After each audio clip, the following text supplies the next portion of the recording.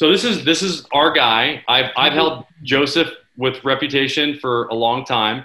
And look at this. Look at that. So let me ask you, since you're new, you both are kind of new to this. What jumps out at you? Isn't this like you're getting a smile? So what are you smiling about? Obviously, there's been some problems in making everything real. This is Google's answer to that.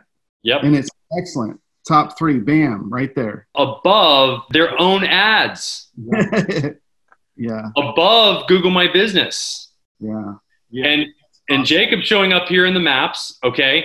He's also showing up, down here, I'm sure. Here's his Google, here's his organic listing.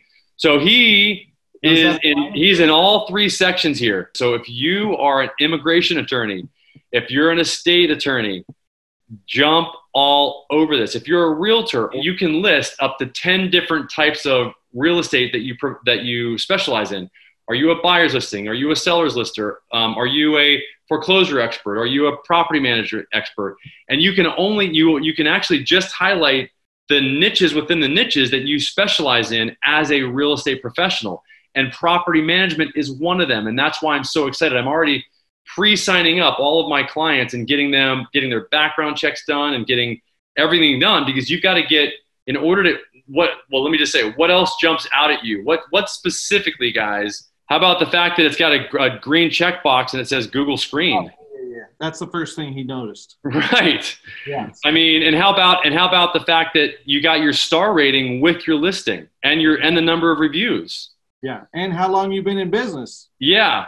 But you also have more of a chance to show up in Google local service ads if you go through the screening process, if you get your background check done, if Google sees that it does get your license and your insurance and does all, because literally when Google gives you the green checkbox here and approves you to show up here, then Google literally backs your company